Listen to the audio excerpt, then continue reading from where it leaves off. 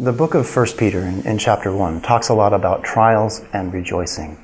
And it's within the framework of a firm foundation of living hope based on the resurrection of Christ, but also an inheritance that's imperishable, that we're waiting to have that revealed as the final part of salvation.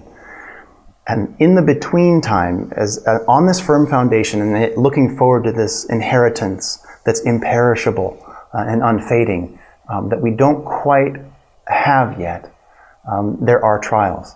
And Peter in his epistle says that grace and peace are multiplied to us in the midst of these trials. And that as grace and peace are multiplied, and as we endure and even have joy in the midst of these trials, that provides a genuineness of faith.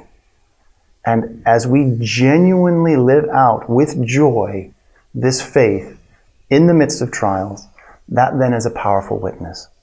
That people say, what they say and how they live, it's one-to-one. And that is the importance of genuine joy and faith in the midst of trials, is a bona fide, transparent witness to a disbelieving generation.